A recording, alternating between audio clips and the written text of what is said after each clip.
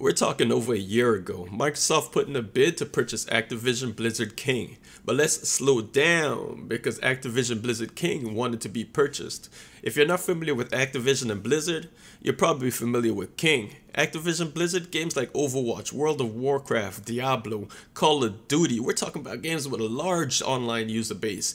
King, on the other hand, well, they're the smallest. They got a little game called Candy Crush. Now it's wild when you think that Candy Crush is bigger than all of those other games combined, right? Massive online user base. Now Microsoft entered into this transaction to acquire Activision Blizzard King because they're looking to build a presence in cloud and mobile gaming. Over the last year, it's been a rocky road, and rightfully so. Everyone is arguing whether or not Activision Blizzard King is too large a purchase for Microsoft to make. After all, Microsoft is purchasing them for $69 billion.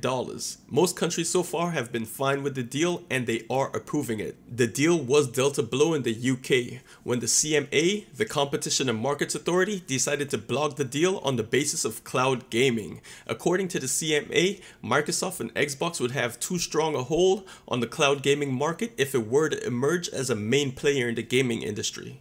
Will cloud gaming give Microsoft an unfair advantage in the future? Well, let me lay it out and then you let me know.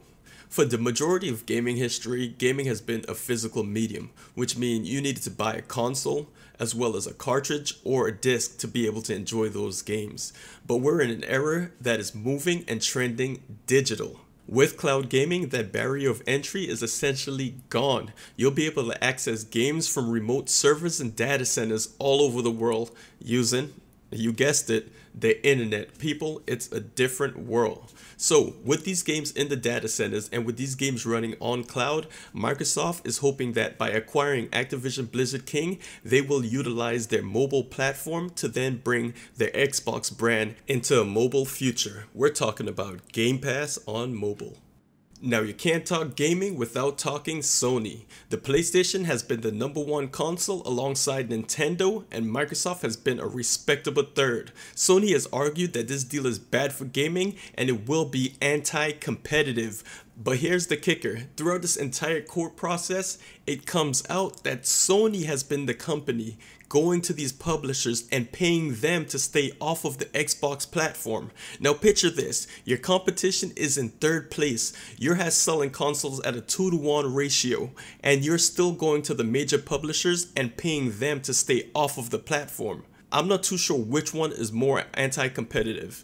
The fact that Sony is going to stop publishers from publishing games on the Xbox brand, or Xbox finding out that this was the case and then deciding to purchase these companies. Whichever one you think is more anti-competitive, drop a comment below and let me know. Is Xbox purchasing Activision Blizzard King a bad thing for gaming? I look at it like this. Sony and Nintendo right now have different philosophies in how they go about gaming. Microsoft and Xbox, in a time when Xbox almost went out of business, they decided that they would then head in a cloud direction. The console market just wasn't working for them, so they wanted their games everywhere.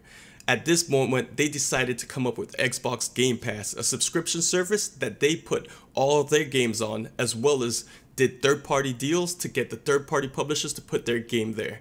That meant that their customers can pay a subscription fee, similar to Netflix, to then access a library of games. This meant that Microsoft, from this point forward, will be moving into a games as a service direction.